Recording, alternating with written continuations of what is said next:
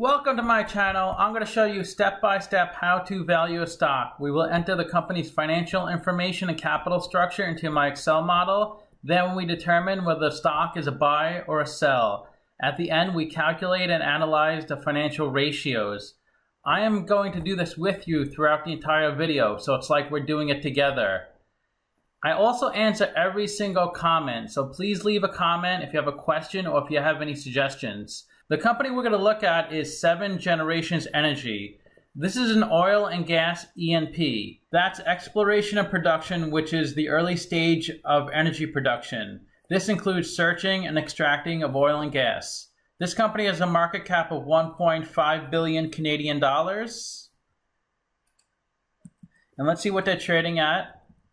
They're trading at $4.58 a share. So it's a penny stock. And the way you value a company is you have to estimate the future free cash flows, then discount that back to today's value. And that's what we're doing in this video. Now I'm pulling their actual free cash flow. And this is cash flow from operations minus capital expenditures. And then I'm going to pull the net income, which is the profit and loss on the income statement. And we also need the revenue, which are the sales for each year. That's also on the income statement. And their revenue almost tripled from 2016 to 2018, but then it dropped a little in 2019. They also had negative free cash flow in 2 years. Maybe they were investing in their company. Let's look at a capital structure. So the interest they pay on their debt is $137 million. Let's go to the balance sheet to see how much debt they have. We'll go to liability section. So no current debt, long-term debt of $2 billion, that's debt due after 12 months. Since interest payments are tax deductible, let's get their effective tax rate. We'll go back to the income statement.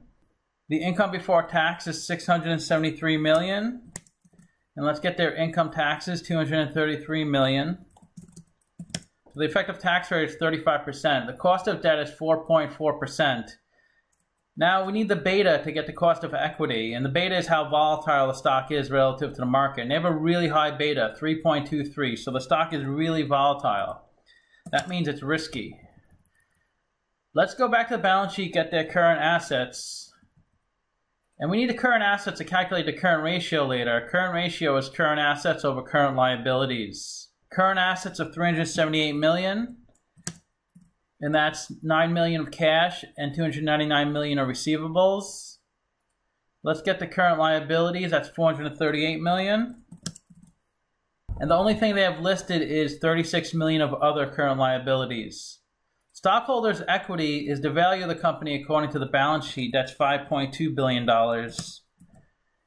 And that's $3.6 billion of common stock and $1.4 billion of retained earnings. Retained earnings is the income that's not paid out as dividends.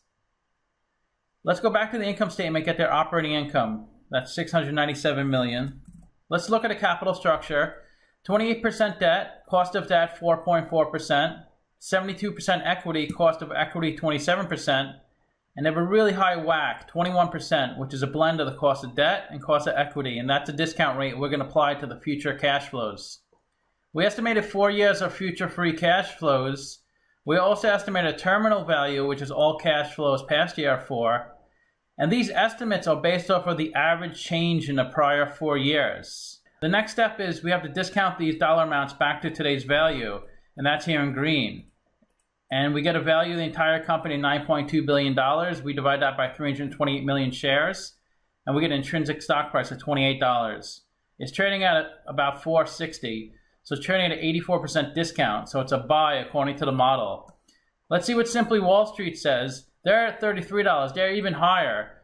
So when a company is really volatile, the stock could go way up or way down.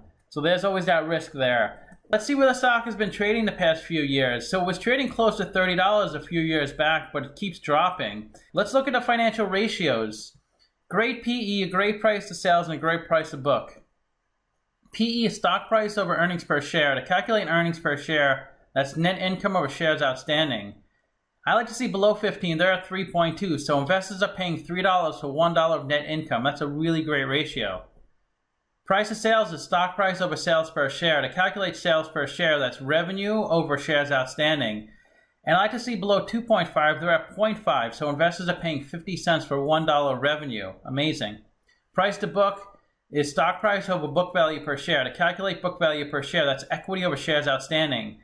I like to see below 3.5, they're at 0.3. So investors are paying 30 cents for $1 of book value.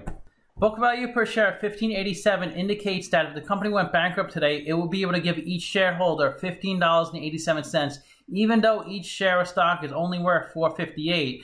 The reason these ratios look so good is because the numerator is stock price, and stock price has come down so much, it's been cut in half or a third or a quarter, and it looks so great, the ratios. Let's look at the other ratios. Current ratio is not good, interest coverage ratio is good, and ROE is bad. Current ratio is current assets over current liabilities, so they cannot cover the current liabilities, but they're pretty close. ROE is net income over equity. I like to see above 20%. They're at 9%, so they don't provide a good value to their equity holders.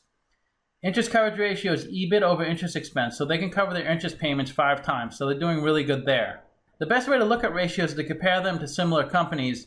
I did videos on Baker Hughes, Canadian Natural, Diversified Gas and Oil, Denbury, who's in bankruptcy right now, Marathon Oil, Occidental Petroleum, Shorecore, Transatlantic Petroleum, Texas Pacific, U.S. Energy Corp, and Whitecap Resources. And 7 Generations is right here. And if they have a number in green, they're better than the average. If they're in red, they're worse than the average. So in terms of PE, price to sales, and price to book, they are much better than the average in the industry.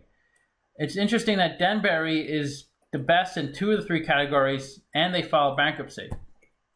In terms of current ratio, they are lower than the average. They're below 1. ROE, even though it's low, they're still better than the average. And in terms of market cap, they're much smaller than average. I converted all these numbers to US dollars, so that's 1.1 billion US dollars. And the average is 5.4 billion US dollars. Let me know what you think of this video, think of the industry, and make sure to leave a comment if you have a question. I answer all the questions, and if you have any ideas, definitely let me know. Thanks for watching.